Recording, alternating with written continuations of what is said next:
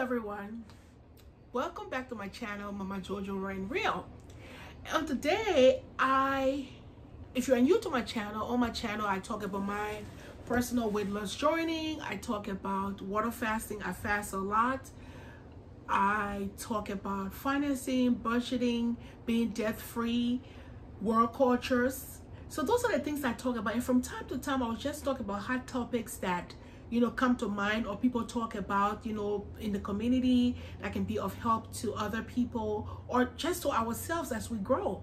And today I want to talk about birth control, the issues of birth control, teenage pregnancy and everything, because it's a struggle, because we live in a society where people have strong Christian values, and sometimes from time to time you will see like a Christian kid, like a pastor kid, or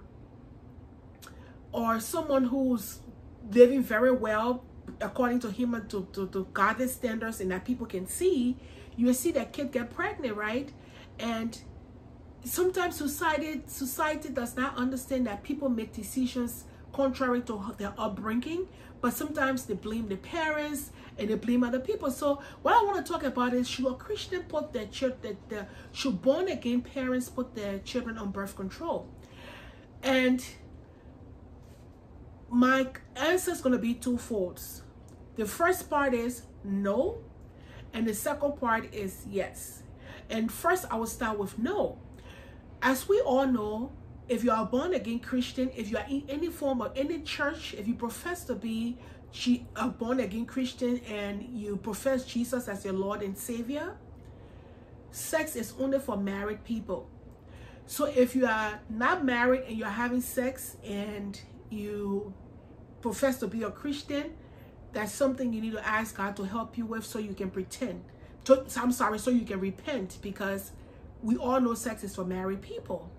So if you're a Christian and you're born again and you're raising your children in godly principles and everything, when your daughter gets a period or your boy reaches that age, as a parent, you will sit down with that child and tell them, this is what the Bible says. This is what will keep you from sicknesses, from heartbreak, from all of these diseases if you wait to have sex until you get married.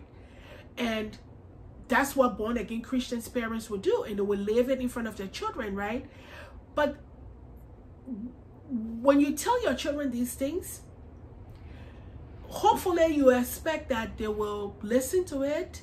They will say, yes, I accept my parents' faith, that marriage, the sex is for married people, that I will wait until I get married. So if you have a child who has come to profess Jesus Christ as their Lord and Savior, who has said, you know what, I'm going to wait until marriage and I'm going to follow God, I'm going to wait despite the culture, I would say, no, don't put that child on birth control, right? Because the child has accepted that the child has accepted to walk in the ways of God, right? So I would say, no, do not put that child on birth control. But on the contrary, we live in a world where people make choices of their own. We see children parents that can talk to their children, do everything right, and the children will still decide, you know what, I'm going to have sex no matter what, because we don't live in the outside world, and we live in a world where everyone has different value system, has different beliefs different things. So when your child goes out there, and if you are unfortunate and you don't find good people to reinforce those values, and the tendency of all of their friends and peer pressure and all of that, your child's going to have sex. And you cannot change it. Because you're a Christian does not mean your child will be a Christian. No, because you're abstaining from sex, because you are celibate, because you say you're going to do things God's way, does not mean everybody out there believes in God, or everybody out there going to do things God's way. No. So in those situations, if your child decides to become sexually active against your will, for their life, and that's what they feel is right for them, I personally, if I were in that situation, I would put my child on birth control. And the reason why I would do that, someone would say, oh, you're encouraging the child to have sex. But the thing is, I am looking at the consequences of sex. Because if I don't put my child on birth control, it's difficult to be a parent. It's expensive to be a parent. And I don't think it is fair for my child to bring a child into this world that will become a burden on taxpayers, right? And that's just how I look at it. I don't think that it is fair for people to willingly or knowingly have children and know they cannot support or take care of those children and they don't have any source of income. I don't think it is not fair, and it's not the right thing to do. So if I were faced with those situations, and because I don't want the responsibility, I don't want my child to be a financial burden, or my grandchildren to be a financial burden on other people, and I was faced with that situation, of course I'll put my child on birth control. Because whether I say I cannot stop the child, whether I say don't do it, if they find out what to do, they're going to do it. So what do? So you say, you know what, since this is the decision you want to take, it's not that you're encouraging the child, but because you do not want that responsibility. But if you want that responsibility and you want to be a grandma that will take care of the kids and everything, if you are called in that department to be such a loving person, to cater and care and nurture for a baby, your kid's child as a young age, you know, I salute you. But I personally, where I am in my life, I'm not ready for that yet.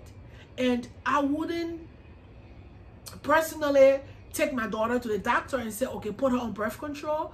But I would tell her, I say, well, this is what the Bible says. I raised you this way, and you can decide to do it God's way and be safe, and save yourself the STD, save yourself the heartbreak, save yourself pregnancies, save yourself unwanted pregnancies where you'll be on burden on other people.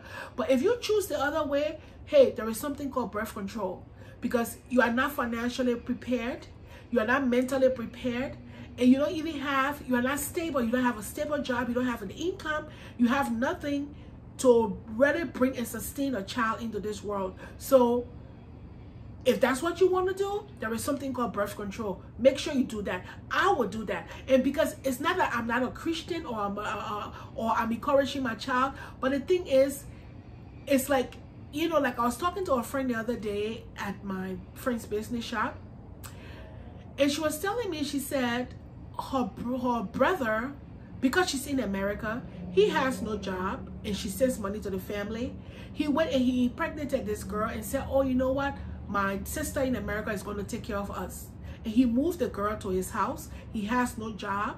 And because she's in America, she sends money back home to the family every month. So he's using that to abuse her, bring children into this world that he cannot take care of because he's depending on other people. I'm not saying in situation things happen, right? In situation, teenagers may get pregnant, or things will happen in the situation, yes. But I personally started a sex talk with my daughter at age 10 because I was a single mom at the time, and I started the sex talk with her, and I said, look, it's not easy to be a single mom. I told her everything, and I said, if that's your choice, it will be your choice, but don't expect me to be there 100% for you. So I started the sex talk earlier, and that's the, you see, I'm an African, and African people are afraid to talk about sex with their children. They don't want to go there. But hey, as African, it's not our culture, but we live in a world where we don't live in a utopia. My daughter's name is Utopia. We don't live in a perfect world.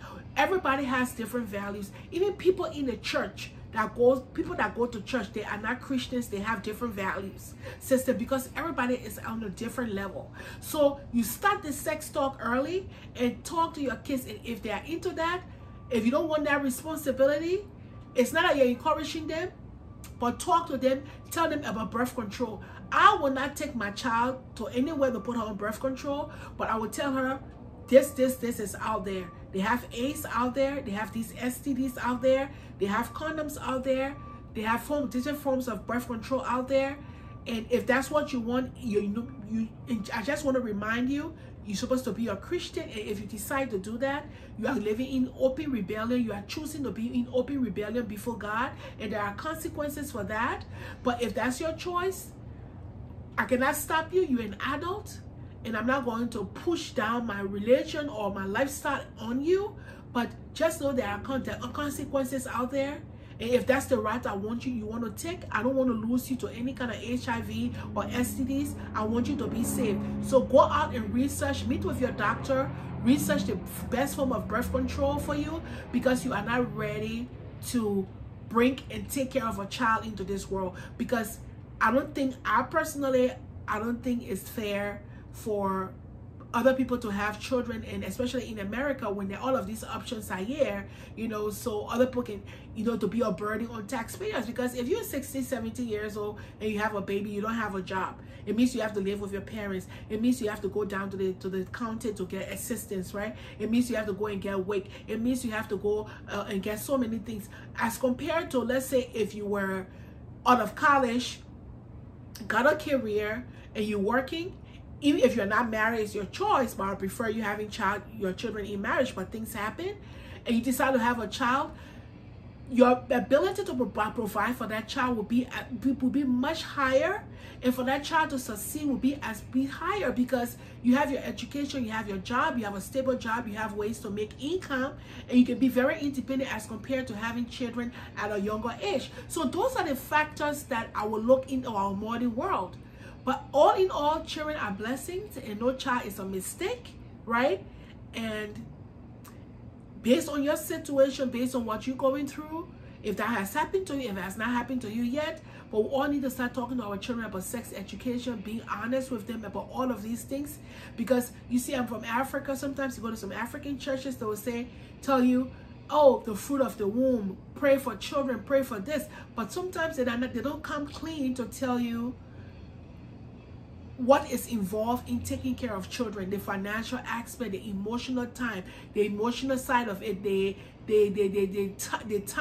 time you have to take them to the library, the homework, the nurturing, they don't tell you about the list of things that come to caring for children, right? So when I come on my channel, I want to be as transparent.